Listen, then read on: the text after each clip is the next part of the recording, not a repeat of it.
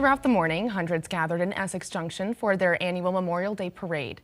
This year's theme, all gave some gave all. NBC5's Stephen Biddix takes us there.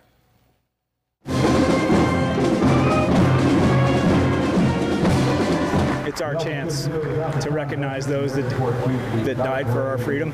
It's a yearly tradition in Essex Junction to honor those that gave everything for our country.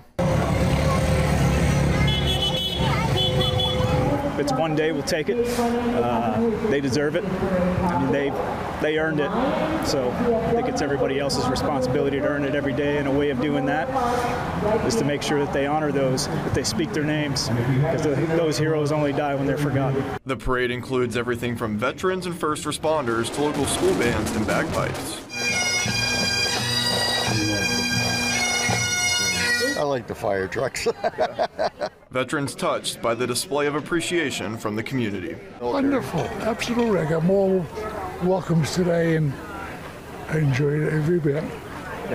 Yeah, I was especially impressed by how many of the people went by and gave Frank a salute. It was really nice. I spent many years in the uniform. I've seen uncommon valor. I've seen people do things for this country that people never know about, and I think it's important that they hear about it. In Essex Junction, Stephen Biddix, NBC5 News.